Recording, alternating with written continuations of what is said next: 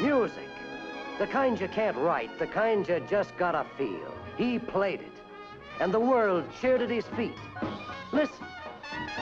Its haunting beat is telling the whole story of his fight to rise above the past, of his climb from Dixieland jive joints to Broadway's starlit roofs, of the strange adventure that brought him into the lives of two different and exciting women, two dangerous and demanding loves. Keep away, Richard. Better not take any chances with me. Only people who respect themselves can ever give love fully, freely. I don't happen to respect myself.